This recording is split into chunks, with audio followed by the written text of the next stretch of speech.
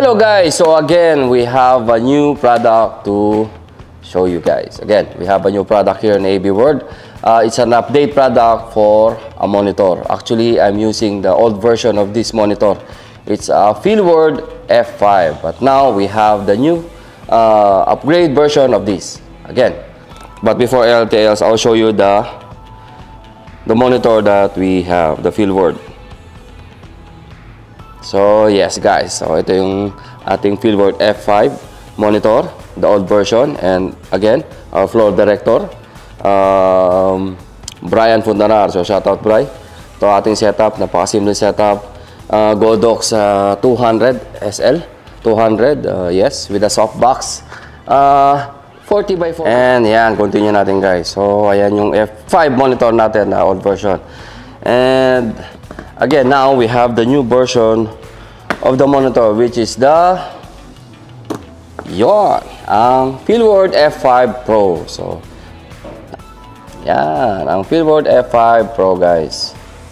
Okay, so we're gonna unbox and I will show you what's inside the box of this Feelworld F5 Pro monitor.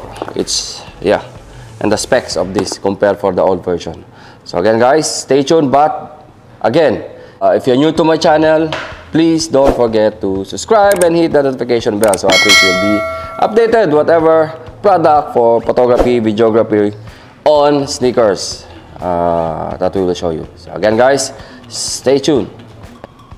And back to the vlog guys. So now we will unbox the new Feelworld F5 Pro. So let's start unbox guys. So yan, masahe muna natin dito what's in the front of the box. You can see here the Feelworld 5.5-inch 4K on camera monitor. So with the F970 external power and install kit. So yeah, you can support wireless transmission. Kaya meron siya hindi siya naka-highlights. This is a transmitter. So I think they have in the Feelworld they have this transmitter. So let's check that later guys. And video lights, microphone, and converter.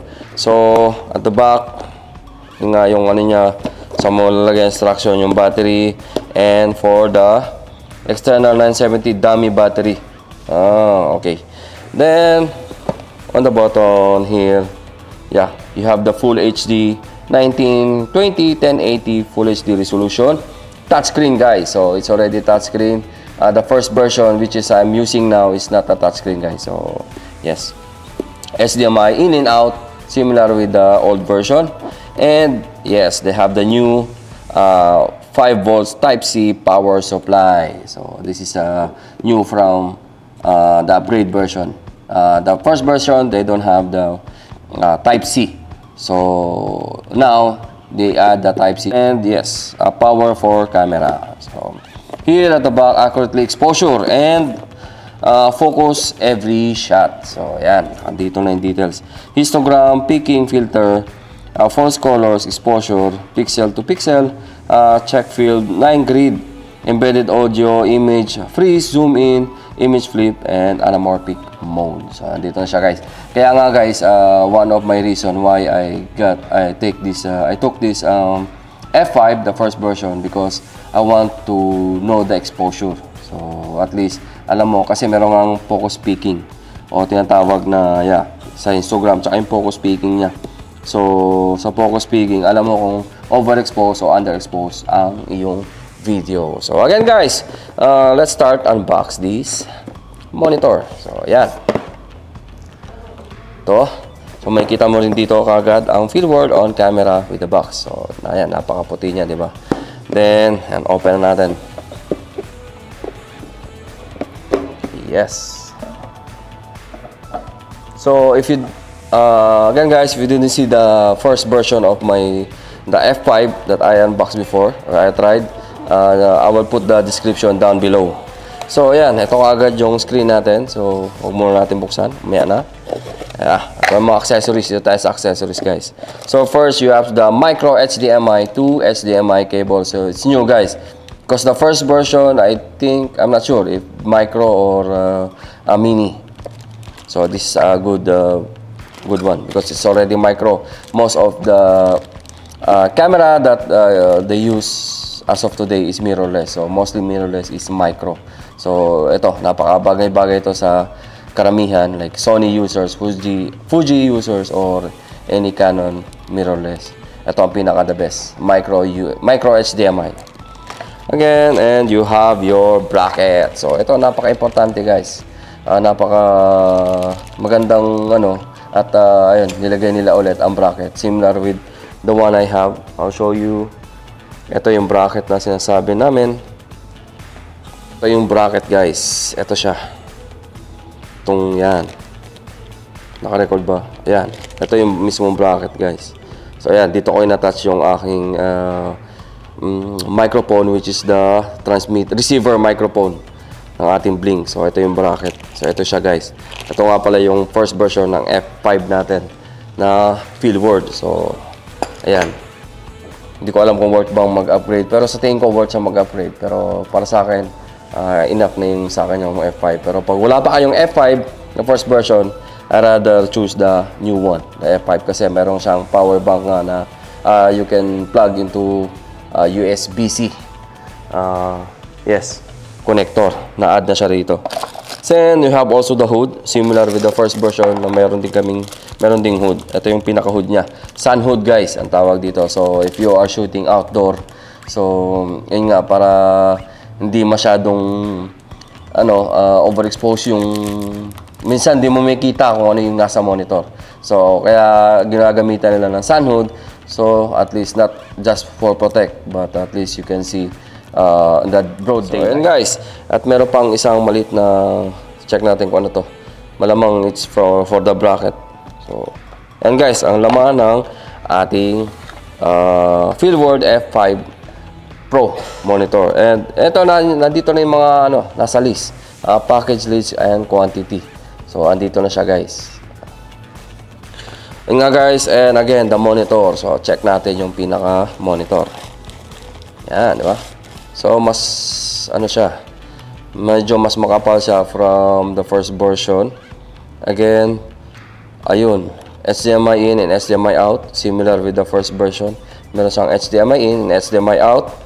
And, yes, ito yung DC in 5 volts Type C. So, ito siya guys. Yan, Tsaka meron siyang dummy battery ng NP. Kaya pala 970 kasi may dummy na.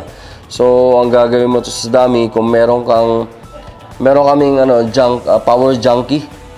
'Yon, tama, may power junkie kami na NP. So 'yon, pwede mo sang i-charge pa rin dito. Ilagay mo yung power junkie na dito, tapos ano pa ilalagay nun? USB. So parang ganoon rin siya, USB, tapos pwede mo ikabit ang any power bank. So you have 3 options to use this Feelworld for powering. So ayan guys. So try natin to power pagpalit natin yung ating monitor. Okay guys, so again, ito na yung ating okay na again guys. So again, ito na yung ating Feelworld F5 Pro monitor. So ayan, makikita nyo, focus peaking, andyan, nakulay green. So punta ka ng menu. Yan, histogram. Ito yung histogram, di ba? So, focus assist. Andyan na yung focus assist. Mismo yung green na yan. So, you can change the color from green to blue. What else? Yan, red. So, it depends na lang sa inyo kung ano yung nyo. Gusto nyong color dyan. So, yan. For me, I go for the, because ang aking damit, I go for the green. Para mas madali siya. So, yan. Dito, yung settings, lahat. Andito na guys. Histogram. 9 grid, lahat. Andyan na. Aspect ratio. Yan guys. So, check natin. Meron tong sinasabing peaking. Ayan. Yung anamorphic. Diba? So, depends na lang siguro dyan. Anamorphic off. Try natin to on. Yung anamorphic. Ayun guys. Ayan ang pinaka-anamorphic. So, yan. Yung aspect ratio niya, diba? 16:9. Okay din guys. Pero, ayan. Off ko na lang yung anamorphic.